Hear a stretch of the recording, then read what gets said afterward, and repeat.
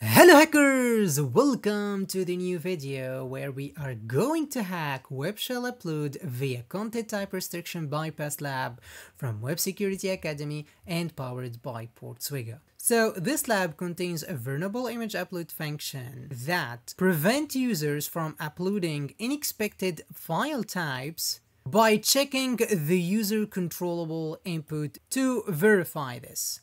And this is a very interesting information that the system is trying to verify the input that came from the front end. And one of the biggest rules in cybersecurity that you never trust the input from the user. And to solve the lab, guys, all what we have to do is to upload a basic PHP web shell file to read the information came from the file secret from the user Carlos.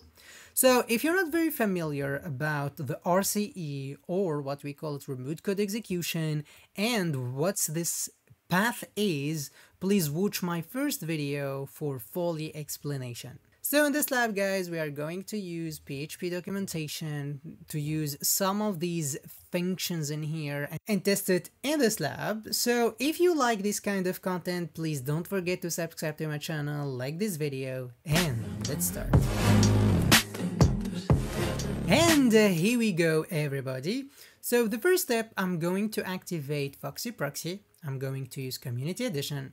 Then let's go to the proxy, let's click Introspect twice, and let's go to HTTP history. Now let me go to my account. I'm going to connect as a winner and the password of Peter. And now let me log in. I don't need to save any credentials. And now I'm in my profile page. Usually when we try to test the file vulnerability, basically we try to find the way where we can upload any kind of file like image, audio, or videos. And in my profile, I do have this functionality to update my avatar. So this is going to be my focus. So first, I'm going to test it and see how I interact with upload files. So let me click browse in here. So let me go to the downloads. Now I do have this basic image.jpg, and let me click open in here and let me try to upload. And here we go. Now you can see we have this post method / my account / avatar. As you can see it in here that I cannot get the response. This is because I got an error. This is unusual behavior from Web Security Academy, but if you find this error, all what we have to do is to deactivate the Foxy Proxy, and let me refresh and let me resend the request again. Okay. So as you can see in my account / avatar, let me just scroll down. Now you can see in here the information about the file that I'm trying to upload. You can see we have the content disposition, format data, and then we have the name of avatar, and the file name is canon.jpg. And in here we have the content type / image / jpg. So I'm going to send this to repeater. And here we go. I'm going to call it upload file. Here we go. And as you can see, I do have a problem in here for refreshing the page. And here we go. So this is unusual behavior that can happen for you. So if you find it, all what you have to do is to go in here and rerun the lab again. Now let me continue. So let me back to my account. And here we go. So now I'm going to retry to upload the file again in case that I found that error.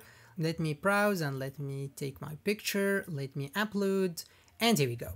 Now you can see the file avatar has been uploaded. Now let me back to my account. Here we go. Now you can see that I uploaded successfully my image. So you may ask yourself how I can get this file from the file server. I'm going to activate my Foxy Proxy again. I'm going to refresh the page. Here we go. Let me back to the proxy. And in my profile page, which is / my account, I'm going to search to the Canon image. And here we go. Now you can see we found this image tag, which is this one. So I'm going to send this request to repeater. And I'm going to copy this path. Let me go to my repeater and let me paste it over here. and let me send. And here we go. Now you can see I have a status of 200. Let me render it. And here we go. Now you can see that I access directly to the file image from the file server. So I'm going to use this endpoint to access to the file. So I'm going to call it get image anyhow. So my duty actually in the lab is to try to find if this functionality is vulnerable to PHP or not. In my VS Code, so this is a code editor, feel free to use any code editor you want. I'm going to create a new file and I'm going to call it index.php. And here we go. So I'm going to create a PHP code. So first let me open the PHP tag. Here we go. Let me close it. And now anything inside this tag is going to run as a PHP code. So first I'm going to check if this PHP is vulnerable to PHP or not. And how I can do this, all I can do is to write PHP info function, which is return information about the PHP system. So let me save, Control C, here we go. So now let me just close this VS Code. Now in my browse, I'm going to navigate to the PHP file. Here we go. And now I'm going to check my proxy, which is open. Here we go. Now let me back to the proxy and let me upload. And here we go.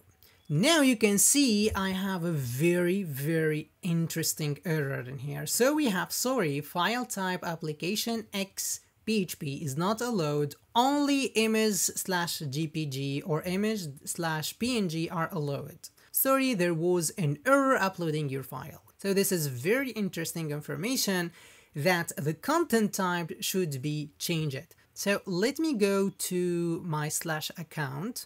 Let me just copy this request in here. Here we go. So let me just scroll down and check the content. Now you can see in here, we have the file name index.php, and then in the file content, we have application/xphp. And here we have the PHP content. So all what I can do is to change this content type with this MS-GPG or MS-PNG. So in a real case scenario, if we don't get this kind of error, so to know how to change your content type, we can do just back to the previous test for uploading a real image. Let's scroll down and in here you can see the file content. So I'm going to copy it from here and I'm going to paste it over here. Here we go. Let me send. And here we go. Now you can see we have a status of 200 and here we have back to my account. So I don't see this error, which means it's successfully done. So I'm going to copy the file name, which is index.php, and in the get image in here, I'm going to change the file name. Here we go. So it's /index.php and let me send. And here we go, guys. Now you can see that the server is vulnerable to PHP, and I got some information about the PHP server, like the version, it's 7.4.3, based on Ubuntu server. And now you can see I have all the information about the PHP server. So this is a verification that the server is vulnerable to PHP. So now in here, let me back to the upload file and let me try to change this code. So you can do it by just go to your VS Code and creating a new file, or an easy way, I'm going to upload directly from the request. So now let me back to the PHP documentation. So I'm going to use some of these functionalities. So let me scroll down. And in case that I'm going to read a secret file, I need to use this file get contents. So let me just copy it in here. Let me paste it. And let me read a little bit about it. So press Control and click on the function. Here we go. So let me deactivate Foxy Proxy. I don't need it anymore. And in here you can see in this function, to use it, we have to put in the file name. And then these are options. So let me go to the lab. Let me just copy this path. So in case that this is a string, I need to use a single quote or double quotes. Here we go. And to read this return, we have to use echo comment. And here we go. So the code is ready. So let me send my PHP new code. Here we go. Now you can see it's 200. And in the get image, so let me send the request and see the new content. And by the way, I don't need to change the name because it's the same name. And here we go. Now you can see I'm able to read the file secret content. So let me go to the pretty, let me just copy it. And here we go. Let me back to the lab. Let me back to my account.